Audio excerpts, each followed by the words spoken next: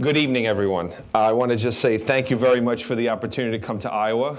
I missed the last snowstorm in New York. My wife's not talking to me, but that's okay. So she had to shovel the snow with my son, so thank you. I want to thank you very much. So let's get on. I just wanted to tell you a little bit about WCS, the Wildlife Conservation Society. We were founded by Teddy Roosevelt in 1895 and the Boone and Crockett Club, basically to do two things. One was to create a zoological garden in New York City, and the other was to save wildlife around the world, very much similar to the mission of the Blank Park Zoo. And what we've done basically from the beginning is really saving species. And this is one of those iconic photos. As many of you may know, the bison or the buffalo was near extinction. There were 30 million bison. We were down to 21 in the wild. Well, when you think about it, you probably don't think of the Bronx as one of those places where conservation happens, but we actually bred the bison at the Bronx Zoo, and we then shipped them out west. So many of the bison that you'll see in wildlife refuges originate from the Bronx. So just a little tidbit that you can take home tonight. And you know, we actually are celebrating our 120th anniversary. So 120 years later, we actually work in 65 countries in 15 priority landscapes, and we are committed to protecting about 50% of the world's biological diversity.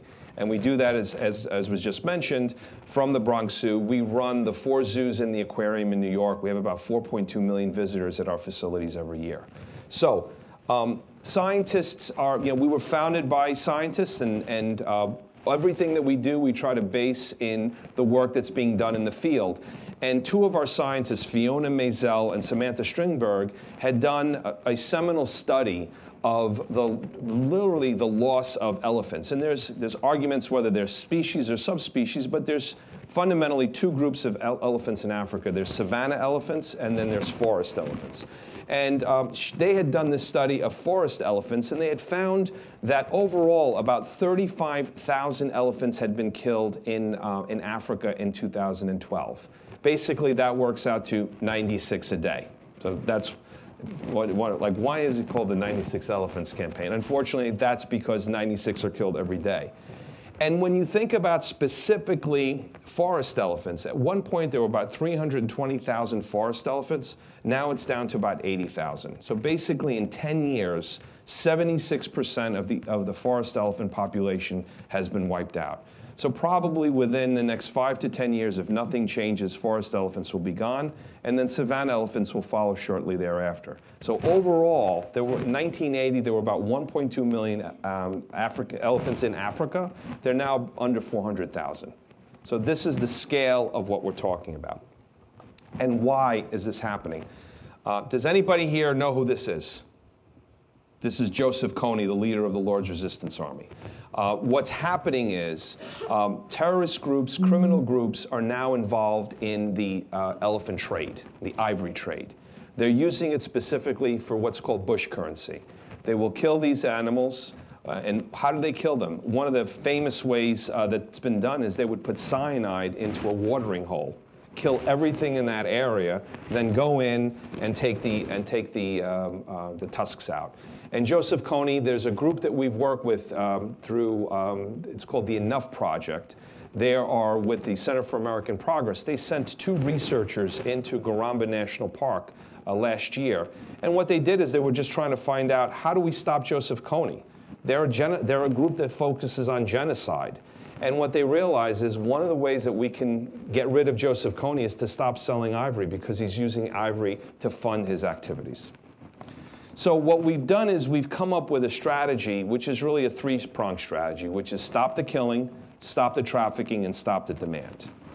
And stop the killing, basically, if we have well-trained guards on the ground, the study showed that there would be 7 times more elephants as opposed to where there are non-trained guards.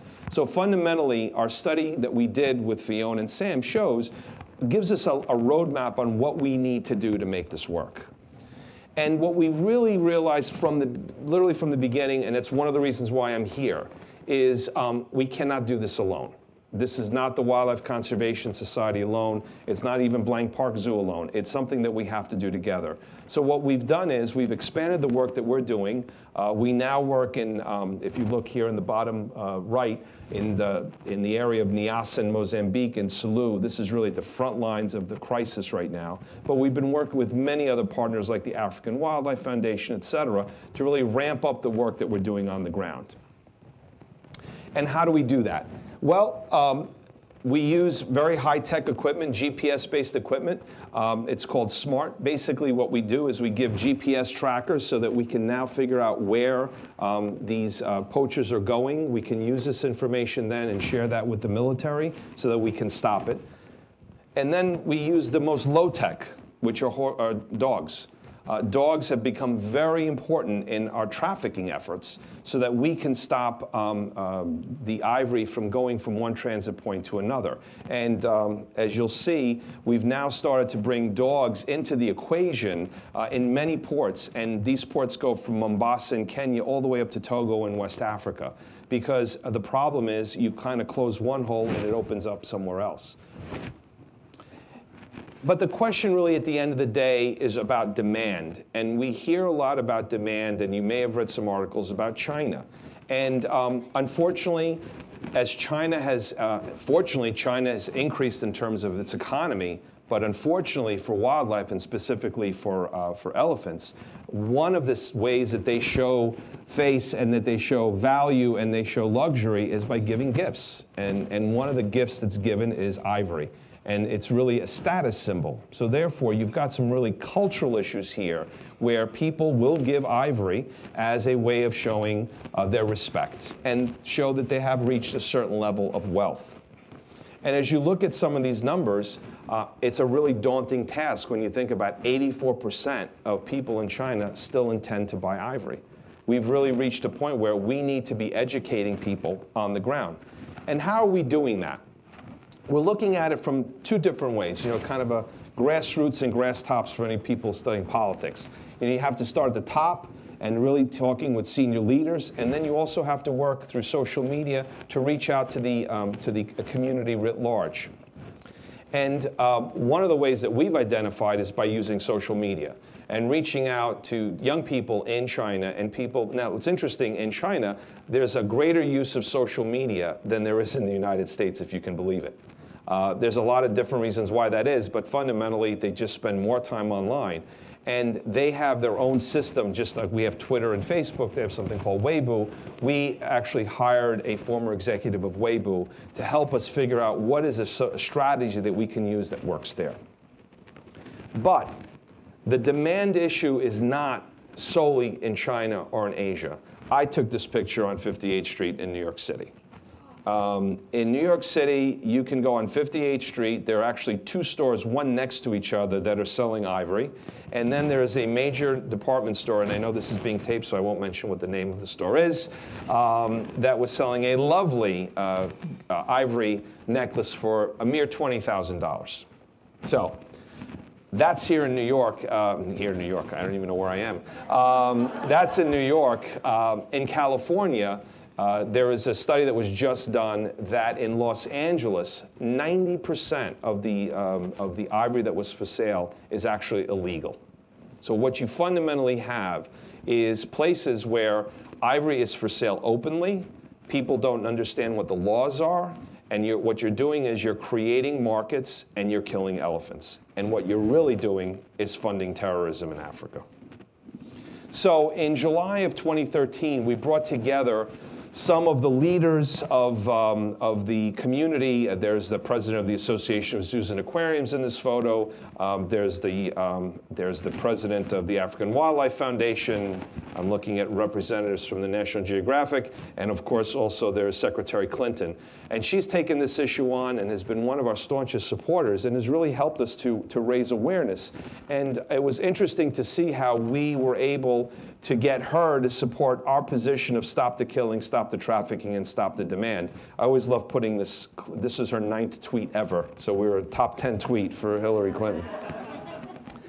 And what we did working with the Clinton Global Initiative, we literally brought together 7 leaders from Africa to make a call to the world to stop buying ivory. Because what was really important was this should not be us as Americans telling Africa what they should or shouldn't do. We wanted the African leaders to be telling the world. And what we did is we really broke down some significant barriers because many people felt, oh, maybe we should still sell ivory, maybe we should still trade ivory. Well, fundamentally what we did is we were able to bring those pieces together, those groups together, and those countries together under this call for a moratorium on the sale of ivory. And we now have 11 African leaders that have made this pledge publicly. So the commitments that the groups that have worked, it's a long list, but fundamentally what we've tried to do is really bring the community together. And again, under that concept of partnership, under that concept that we cannot do it alone, that we need to be working as one collective. What did we agree to? Well, under Stop the Killing, we realized that there are about 50 sites that hold about 2/3 of the world's elephants. And what we want to try to do is make sure that we hold on to these sites so that when the trafficking stops and the demand diminishes, there will still be populations of elephants remaining. Under Stop the Trafficking, what we've agreed to is really we want to try to do a better job of intercepting ivory at ports. We want to increase and improve law enforcement on the ground. But I want you to remember that last one. We've been really working on the issue of stopping the sale of ivory in countries around the world, but here in the United States as well. And on the demand side, we really want to start tackling this demand question of how do we get people to realize that when they're buying ivory, they're killing elephants. So we made a communal pledge that we wanted to try to get 10 million actions versus social media. And we, as the Wildlife Conservation Society, working with the zoo community, pledged 1 million of those actions. So 96 Elephants was born. We realized that we needed to do something a bit different as a community. I will tell you that most zoos are not that active in the advocacy world. I will tell you what usually happens. You come to the zoo, you have a wonderful experience, and then you go home. And candidly, that's not the way it can work anymore. What we need to do is we need to bring people here. We need to educate them on what's happening in the world. They need to see and be inspired, and then we need them to take action. And that's what 96 Elephants is really all about. And we had some very clear and specific goals of what we want to try to do. Number one was build this constituency for elephants, make people realize what was going on. Second is this whole idea of ivory bans and creating moratoria nationally as well as state by state level. And then also increasing resources and protections to save elephants.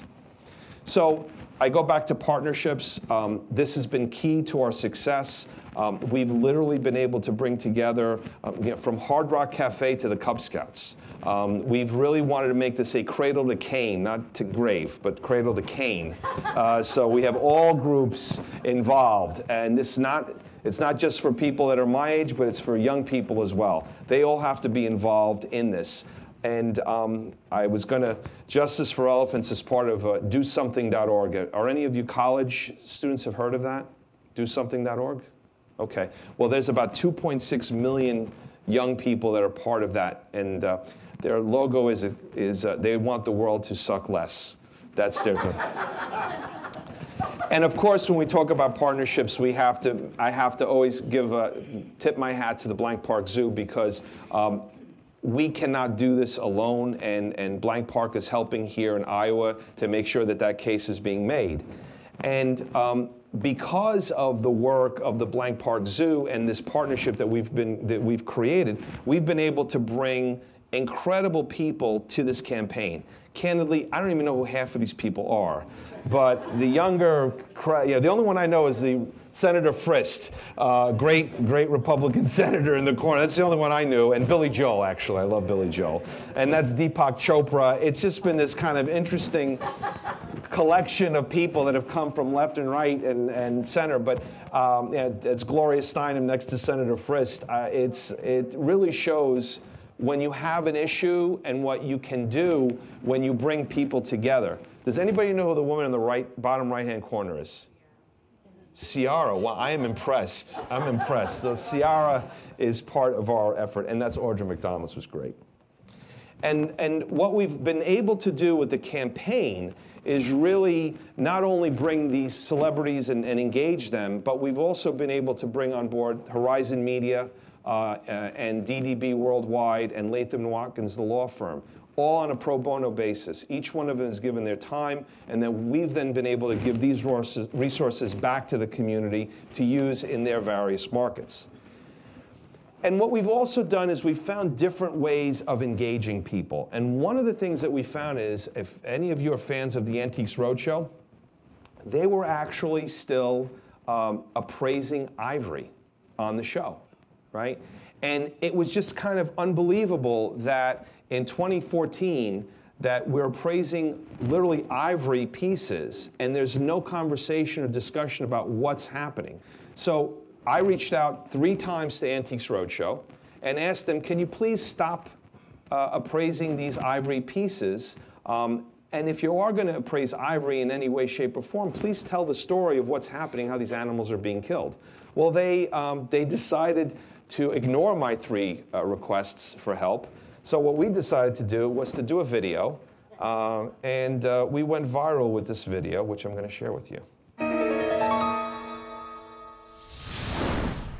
I am so excited about this piece. I picked it up at a New York antique shop, and I was told it was from Africa. And with the demand I keep hearing about in China for ivory, I really wanted to find out how much you think it's worth. Well, before we talk about its value, let's talk about its provenance. So this tusk came from an African elephant that was ruthlessly stalked and gunned down.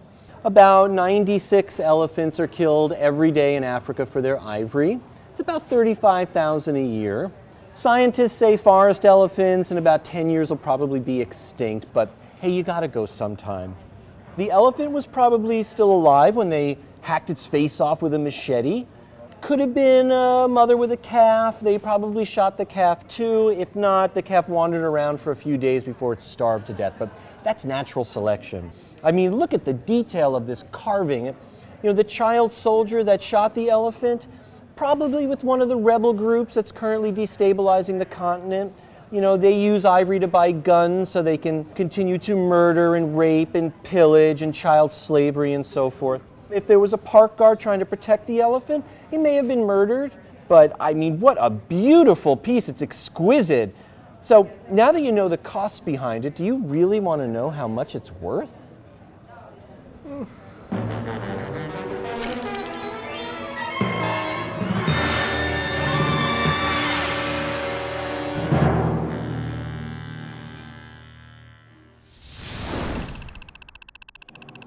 I got to tell you, it's very hard to make that funny.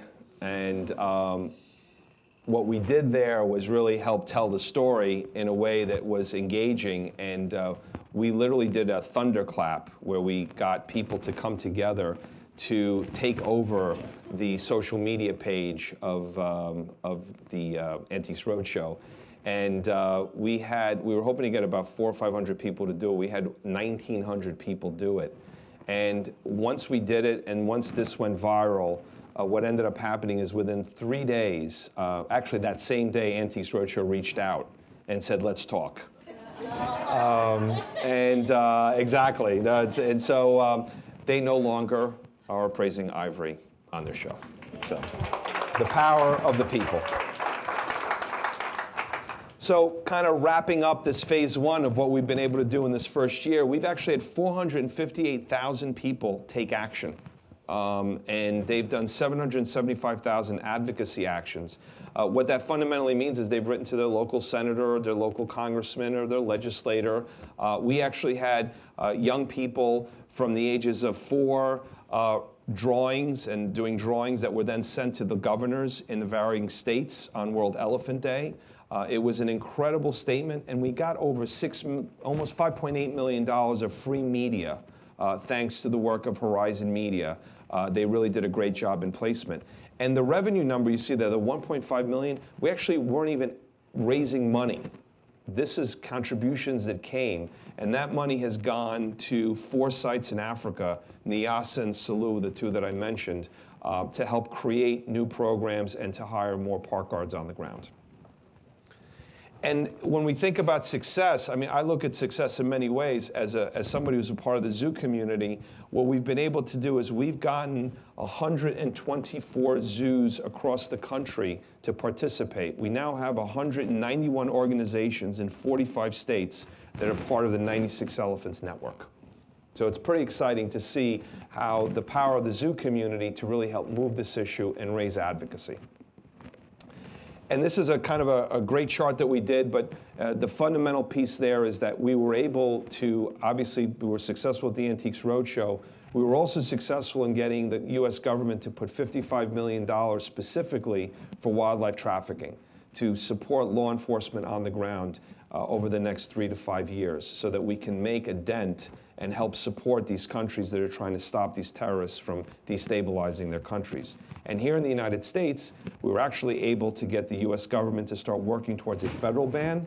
And then in New Jersey and New York, we passed legislation to have state bans in place as well. So it was a busy first year. So where do we go from here? Well, these are our goals for, and yeah, I think the first group to actually see these, but number one is we want to support this ban that the federal government's putting in place. Now, you're probably asking, well, if you have a federal ban, why do you need a state ban? So federal law will focus on interstate and import and export of ivory. Intrastate within a state is not necessarily covered. So therefore, you need state laws to be able to cover the sale of ivory within a state. But first, we want to work on make sure that the federal ban stays in place. Second is we're working on passing ivory moratorium in key states. This year, we're really focusing on California because New York, California, and Hawaii are the 3 largest markets in the U.S. Speaking with the president of your organization, I quickly am realized that Iowa is probably a transit hub as well because of the role that you play in the highways that are here. And Iowa, I think, is going to become important next year as we think about how we're going to move forward and what are the next set of states that we want to work on. Third, passage of the Wildlife Enforcement Act. What that fundamentally is we're trying to increase the amount of penalties on sales of ivory nationally.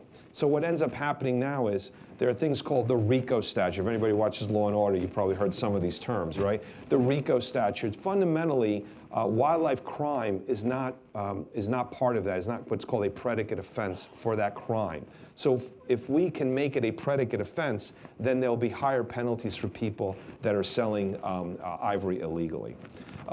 Fourth, creating consumer pressure for ivory dealers. Right now, and I'll show you a picture in a moment, you can buy ivory online. It's relatively easy to go online right now, get on your smartphone, and you put in antique ivory, you can probably find many pieces of ivory that you can purchase. And last but not least, we want to try to launch some high-profile events to galvanize people to continue this educational campaign. So here at the state level, you see, and I want to say, this is all being done voluntarily. We don't have a huge advocacy campaign team. There's no $1 million budget here. This is being done by citizen advocates across the country. And we've gotten these pieces of legislation introduced, and there's several more states that have introduced it. And I know that it was mentioned that Iowa, you have introduced a piece of legislation. We've been working, as I said, across the country.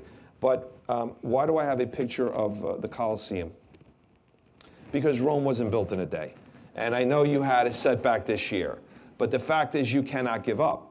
This is one of those things where we have to work year in and year out. So clearly, we were successful in New York last year. Knock on wood, we're going to continue to be successful in California, but we're going to have to continue the fight in many other states and right here as well. On the consumer strategy, this is a photo that I took off of Facebook, off of Craigslist. You can buy this piece of antique Chinese ivory for $4,500. There are other pieces that are significantly less. Now, there's no way of proving whether this piece is antique or not, but they just work the word antique, and here you go. So this is what's happening day in and day out right here in the United States. And we're working on several events. Since there was a crush of ivory in November of 2013, since then there's actually been 2 tons of illegal ivory collected in the United States alone. So we're looking at doing a crush of that ivory sometime in the spring of this year. And then World Elephant Day, August 12th. That's another day where we really want to reach out to the zoo community and all of you to do something to raise awareness of this crisis. Potentially another letter writing campaign or doing something with young people as well. We're open to ideas and love to hear them. And I'm going to share with you a 30-second PSA. I think you're the first group to see this PSA that we've just completed. It's actually computer generated, so hopefully it will work. United States and China have each crushed more than 6 tons of ivory. These fragments are all that remains of countless elephants. In the past 3 years alone, 100,000 elephants have been killed for their tusks. We can't turn back time, but together, we can reverse this trend. Don't be the generation that allowed elephants to go extinct. Take a stand for elephants. So I'm happy to report that Billy Joel is going to narrate that for us. So yeah, so we're very excited. The piano man himself has actually narrated. He actually narrated it last week at his concert in Manhattan, and we're getting it done right now. So we'll have it officially completed hopefully next week. So I never end a speech or any conversation without saying what you can do to help. And I think it's important for you all to realize the critical role that you can play in this. It's about joining the work that's being done here at the Blank Park Zoo, coming online at 96elephants.org and signing up and sending a letter to your local elected officials, sharing this information on your Facebook page and your Twitter feeds. And I throw out this one idea that I've mentioned to my colleague here about maybe we do a run for the wild. We did one last year here in the Bronx. We did a great run. We had 5,000 people run for elephants. And we're very excited about figuring out maybe this is something that we could do here at Blank Park Zoo, and maybe do this nationally and find a group of zoos that would want to work together to really raise the profile of wildlife and through a run. Became a great way for us to get many people involved. We had these great stanchions that people could take photos in front of, et cetera. But the bottom line is it was a fantastic way of getting families involved in this project and doing something that was a lot of fun. And then, you know, I am a complete political junkie. This is Iowa. I mean, you all have more reporters per square inch than anywhere in the world. I was told, oh, you just came a few minutes. Somebody said to me, you came a few months too early. You should have come a few more. And they're probably right. I should have come a few minutes. Maybe I'll come back. But the point is, you are going to be meeting in your daily activities, potentially presidential candidates, CNN, Fox reporters, whomever. It would not hurt for you to say, by the way, I know there are many weighty issues in the world. Don't forget that saving elephants and stopping wildlife crime is one of the things that we can do at a very low cost with incredible benefits, not only for us, but for future generations. And I end with this. This was a drawing done by a child at the Prospect Park Zoo. And I gave it to Governor Cuomo. And I said to the governor, Governor, you have a chance to make history. And it's more than just making history here in New York, but you're helping to save elephants. And you're making sure that there are going to be elephants for future generations. And I think the words that this young person decided to write, help me and my family. So that's the job that we have here together. Thank you very much.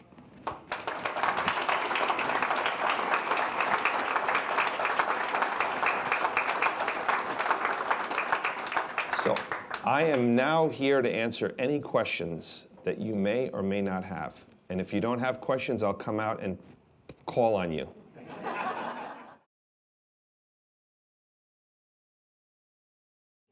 Thank you. Thank you. It's amazing. You know, it's really incredible when you think about how intelligent they are. And at the Bronx Zoo, we did some work on self-recognition of elephants. They're incredibly smart animals. They are matriarchal. It's a matriarchal family. They mourn their dead. It's incredible when you start thinking about what we're doing to this species. And they are the engineers of where they live. They've been on this planet for millions of years, and we're going to be the generation that's going to see them disappear. For what? So that you could wear an ivory jewelry? I mean, are we serious? I mean, is that what this society has come to? Is that what humanity is about? I mean, at some point, this is not a Democrat or Republican issue. This is about humanity. What do we stand for as human beings? And if we can't come together on something like this, where not only is it destroying this majestic species, but we're destabilizing large tranches of Africa, where literally hundreds of people are being killed. You know, wildlife crime right now is the 4th largest international crime. That's what it is. It's 4th. And you know, the other ones you can probably figure out pretty quickly. It's guns, it's for drugs and slavery. And then this. And the bottom line is, if we deal with this one, they're using the same routes. What's being found out through work that we're doing with the UN and other groups, what we're finding out is that the same patterns are being used. These groups, these criminal groups, are fundamentally, many of them are the same that are doing a lot of these other crimes. So by tackling this issue, it will have other knock-on positive benefits. So thank you for that question. Gave me a chance to kind of have a cathartic moment. Yes? We actually, if you go to WCS Run for the Wild, if you look at WCS Run for the Wild, we've been doing this run now for the past 6 years. Last year we had 5,200 people run.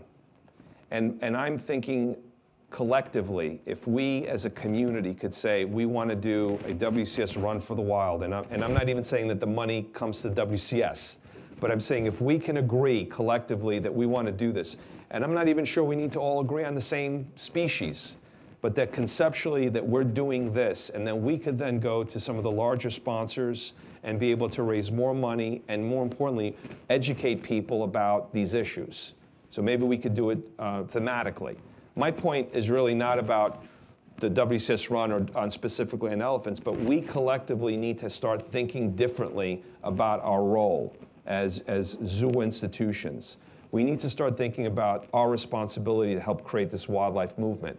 And as you know, the way you could do that is by identifying 2 or 3, kind of projects that we collectively will work on. So somebody was, the run that we do in New York is really almost like a race for the cure, a run for the cure. People then will donate, and it's been very successful for us. And I think we figure out how to do it, and we're happy to work with others to help them figure out how to do it.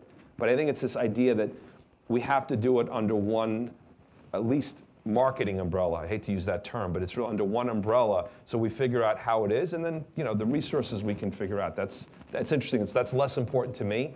It's really more about educating this next generation of people on why we should care about wildlife.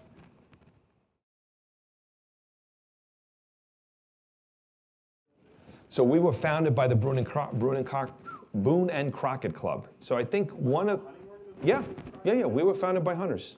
No, I think there's people have to understand that, my father's been a hunter. I mean, we are, I know, from the Bronx, yes. He was a deer hunter. We went deer hunting. So I ate a great deal of venison growing up. But the point is that hunters are sometimes some of your best conservationists. And I think it's important for us to understand that we have to have a big tent idea. Now, candidly, there are species where you can do that and there's species where you can't, right? And I think that's part of the conversation that needs to be had with the hunting community. But by and large, we've had very, very good success working with the hunting community, Ducks Unlimited. There's so many really great groups that we partner with in Washington, D.C. And I helped create a coalition called the Species Coalition, which really supports species conservation in the federal budget.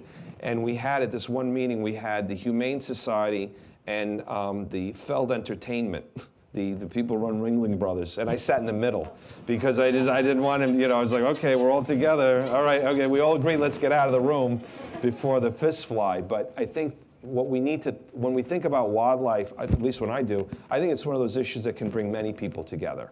It's really one of those things that helps unite us as opposed to divide us.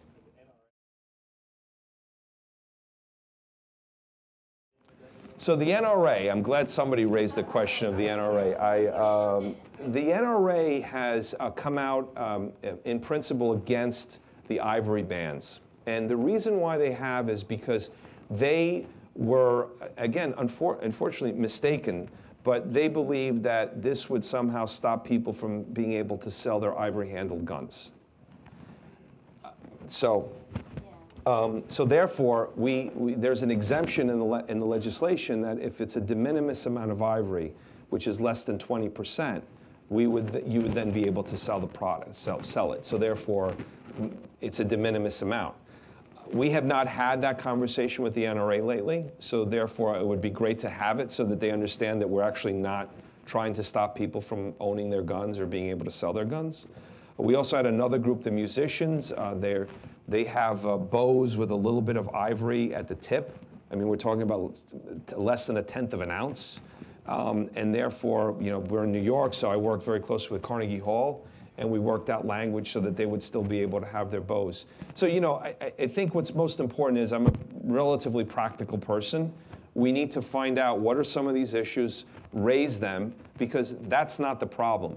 The problem is when you can go on Craigslist and buy that piece of ivory, that's an elephant tusk. That's one tusk.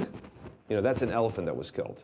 1/10 of an ounce is a de minimis, literally de minimis amount of ivory. That's not the problem.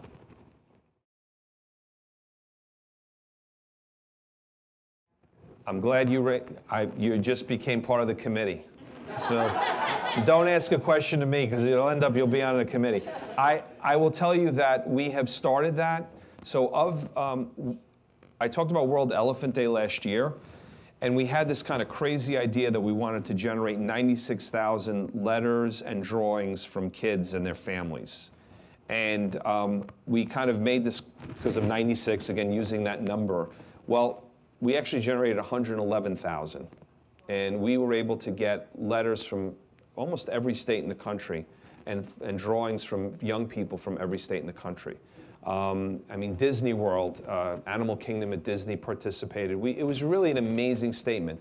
If you go on 96elephants.org, there's a section there on that cradle to cane, how do we get people involved? There's materials there for young people, what you could do at home with your children to tell them about the issue. Because again, we want to make sure that what we're talking about is appropriate for the age, right? So there's some, I kept a lot of the gruesome photos out, but there's some really tough stuff that maybe is not inappropriate for someone that age. Having said that, I'm always very open to people going on the site, seeing what's there, and if there are things that we could do, if things that we could add, realize that that is a resource that we give to the whole community. So please take a look and let us know what we have there, if it's enough or not. Okay. Yeah, that's right. And I think when you think about the role that we have played as a community over the last year and a half, how many people even knew about the elephant crisis 2 years ago? I mean, you think about how far we've come in such a short amount of time, that citizen action actually can work and you can make a difference. So thank you for sharing that.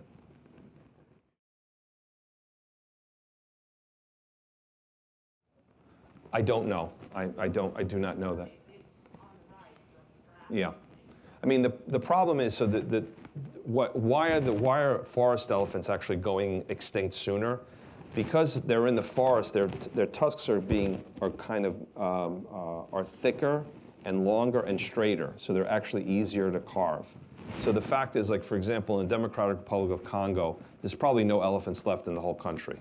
There may be some remnants. And in Garamba, in Congo, there's some.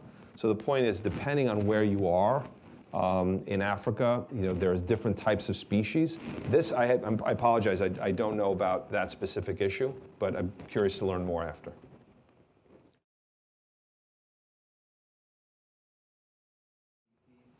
It's one of those issues, I'm a lawyer, so I come to this from the advocacy realm, and I just sit there, and you could sit with 2 biologists and have 18 opinions. I don't know.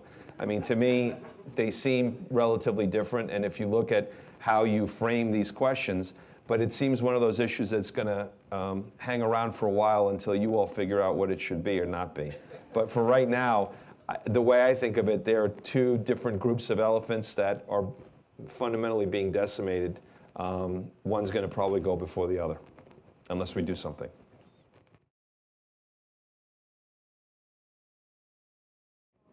Well, if you know anybody at Animal Planet, we'll get you on.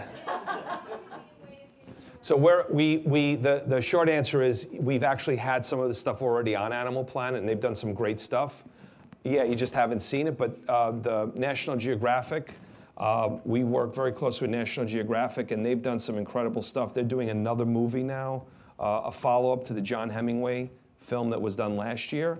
But on Animal Planet, they've worked with many of our partners, and I think that's the other thing. This will only work if people own it, in the sense that it can't just be the Wildlife Conservation Society or 96 Elephants. It has to be our 191 partners that go out and help share the information. So if you have a connection at Animal Planet or you want to write a letter to Animal Planet, I would suggest you do that and say, I'd like to see more stuff on the elephant crisis. That might be a great way of making sure that they're doing more information and sending out more information.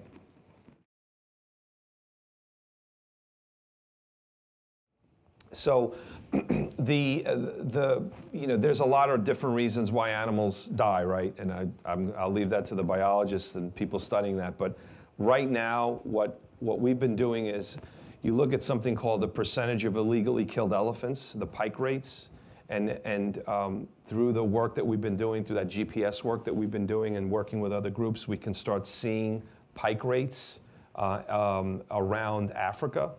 And what we're finding is that most elephants in these areas are dying because they were killed illegally. So we're not finding, it's not, like for example, in gorilla populations, our scientists had found that Ebola had a devastating impact on gorilla populations in Africa. So in the future, maybe one of my colleagues that has done work on that, some of our vet team has done work on that. The real issue there has been Ebola and literally decimated. That's not what we've found right now. The #1 killer, unfortunately, is poaching. And that poaching is coming through organized groups. So for example, we work in the Central African Republic. And there was a coup in the Central African Republic, and there was a group called the Seleka Front, which is basically a Sudanese group that was coming down into CAR, and they came into Zangabai, the area where we work, and they killed 24 elephants, and they took they didn't even take the meat, they just took the tusks and left.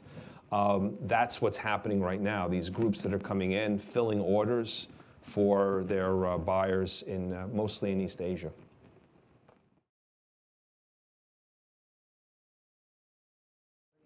Yes, so what happened is there's been a little bit of misinformation about that, and actually CBS made the mistake, which we corrected for CBS. What happened is China has fundamentally said they're going to stop importing ivory for a year. Not that they're going to stop selling ivory, they stop importing ivory. The fact is they already have probably enough ivory in the country to be able to do what they need to do. So it's a wonderful first step, but we got to keep it in perspective. It's really a first step. What we want them to do is what we're doing here, which is closing our ivory markets so that we can get some breathing room so that elephant populations can come back. But again, you have to understand that China's made tremendous strides in the last 2 years. 2 years ago, when she was still Secretary of State, when Secretary Clinton went there in the fall of 2012, they basically were telling her, we don't have a problem here. There's no issue. So 2 years later, they've now realized they have an issue, that they're part of the problem, the way we're the part of the problem. And I think that's the important thing. This is not China versus the US or US versus China. This is really a collective issue that we need to work on together. So by them making that statement is a huge first step for them. And we're hopeful that with time and with continued positive pressure that we'll get them to do a ban the way we're doing it here. Thank you so much. Thank you very much. Thank you.